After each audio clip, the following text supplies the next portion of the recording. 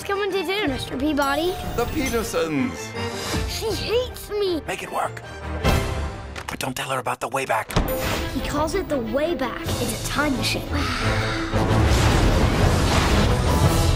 Sherman, Penny, why are you two dressed like ancient Greeks? I lost her in ancient Egypt. And I got engaged to King Tut. Then we ran out of gas. In ancient Troy. You used the way back. Yeah, she was into it. Oh my. Hello, everyone. Got a quick little vlog here for you about the movie Mr. Peabody and Sherman. A movie that I almost didn't see last weekend because, for some bizarre reason, for the second time in a row that I've gone to the movies, the theater I went to had projector problems that almost stopped me from seeing the movie. And it's weird. Completely different theaters, two completely different theaters, two different movies. And yet the first one, the projector cut out about 20 minutes into the movie. They were able to fix it. Everything went okay. And this time, the projector actually just froze before the movie even started. Like, it pops up the screen, says, "Our feature presentation is about to begin." And it stayed there. And everyone in the theater just like, this is supposed to happen? I mean, they were able to get it fixed, although I saw something rather peculiar. I guess they, went up and it's a digital projector, so it's running some kind of software program, I'm sure, and they had to just restart it. But as they were messing with it, the image that said, "Our feature presentation is about to begin," whatever, disappeared for a minute, and honest to God, I saw a Windows taskbar on the bottom of the screen. And it looked like this fucking projector was running XP. Or maybe it's possibly it could have been a newer version of Windows just with a classic shell on it, but I wouldn't have expected a fucking movie projector to be running Windows. That just seems incredibly bizarre.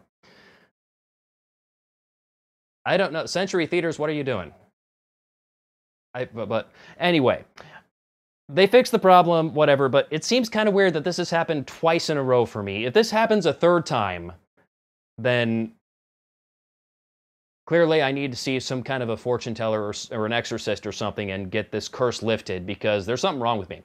But anyway, I saw Mr. Peabody and Sherman, a movie that I was cautiously looking forward to because I had a sneaky suspicion that they were going to find yet another way to rape my childhood, because I grew up on the Peabody's Improbable History cartoons and really liked them as a kid, so I was kind of nervous that they were just going to butcher it, but thankfully that didn't happen. This was not only a pretty good movie, but actually a pretty faithful adaptation. I think, for the most part, they really got the characters of Mr. Peabody and Sherman right, and did a good job of, for one thing, kind of bringing the characters into the modern day, and also making a good transition from a bunch of 5-minute cartoons to a 90-minute film, which is clearly much more complicated than it looks, if history is any indication, but DreamWorks pulled it off, so well done, DreamWorks. You did good. But yeah, the character of Mr. Peabody, who was played by Ty Burrell in this movie, who did a really good job, and I think they more or less nailed the character. I think they toned down his narcissism just a little bit, and also his disdain for lesser intelligence that he sometimes exhibited in the cartoons. Like, I can remember one moment. I was actually watching a few of the old cartoons on YouTube just to prepare for the movie, and there was one I came across where somehow Peabody and Sherman ended up in a jail cell, and then at some point a note comes flying through the bars and lands in their cell, and Sherman says, "Look, Mr. Peabody, a rock with a note attached to it." And Peabody just gives Sherman this look like, "Yes, very good. Thank you, Captain Obvious." And the voiceover says, "Resisting the urge to throttle Sherman, I read the notes." But yeah, he was a bit nicer in this movie. They toned down his asshole side a little bit, but still, more or less, they got the character right. And of course, if you recall, pretty much every Peabody cartoon ended with some kind of a pun. Oh, there are puns in this movie. There are so many puns. They were awful. I loved it. Oh, very well done. But yeah, the story is basically Peabody adopts Sherman as a baby. Unlike, I think in the cartoon, he was already about a 6 or 7-year-old boy when he adopted him, but they changed it up a little bit, but still more or less the same story. And at some point, at Sherman's first day of school, he runs into a bully, and they get into some kind of a fight, and Peabody tries to resolve this by inviting the bully and her family over to dinner. And, of course, Peabody tells him, don't show her the way back. And, of course, he shows her the way back, and they go back in time and cause all sorts of trouble, and they have to sort it out. And off they go.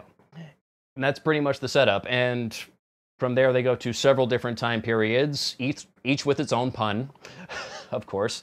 And yeah, this story was, but without getting into too much more, because I don't really want to spoil anything, but the story was pretty strong for the most part. The jokes hit more often than they missed.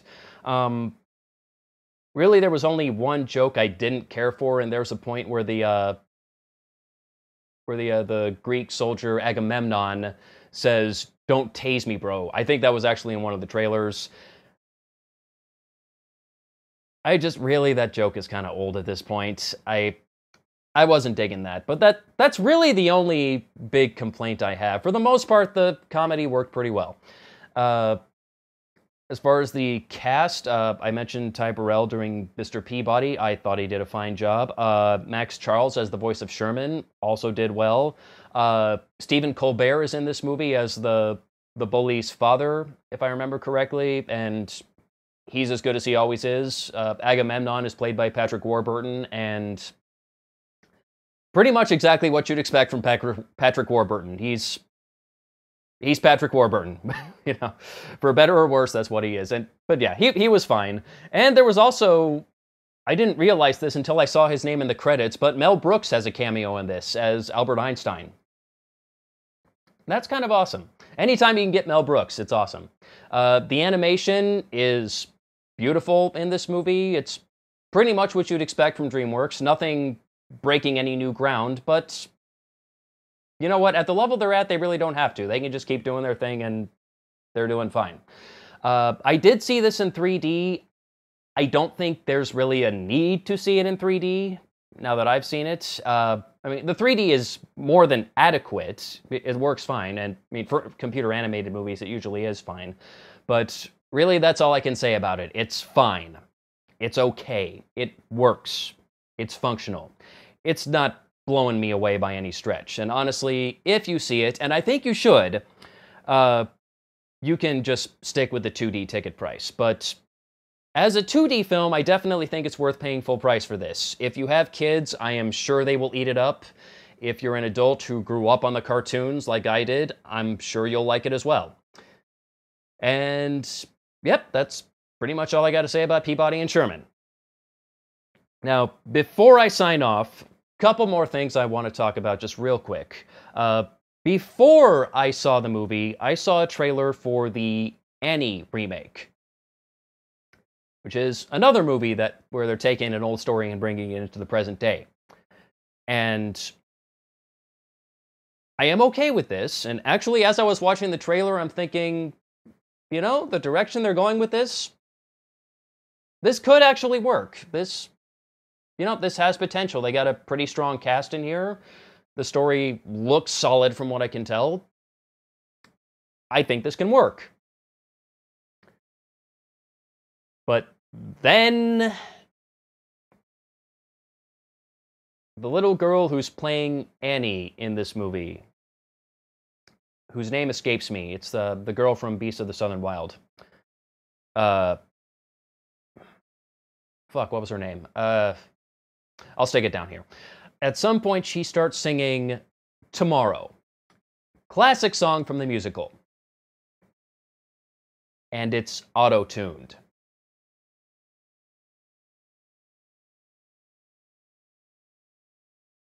You want to bring it into the present day? Okay. But you're taking a song from a Broadway musical and you're auto-tuning it? No. No. I hope this was just for the trailer and that's not actually how it's going to go down in the movie, but if this is really what it's like in the movie, bad Sony Pictures. Bad. Go sit in the corner and think about what you've done. And fix this before the movie releases. And one more thing real quick before I sign off here. I need a little something from you guys. So, whenever you post your comments, in addition to whatever comments or questions or whatever you want to put here, I would also like you, if you are up for it, to post any or all of the following. A singular noun, a plural noun, an adjective, an adverb, a singular body part, and a plural body part. I'm sure you can guess where I'm going with this. Yeah, we're going to do a little experiment here. I'm curious how this is going to turn out, but yeah, if you feel up to posting any of those, feel free. And we'll see what happens. Till next time. DreamWorks, Mr. Peabody and Sherman. Step away from the futuristic orb. I take orders from no man. Take it easy, bro. In real D and digital 3D.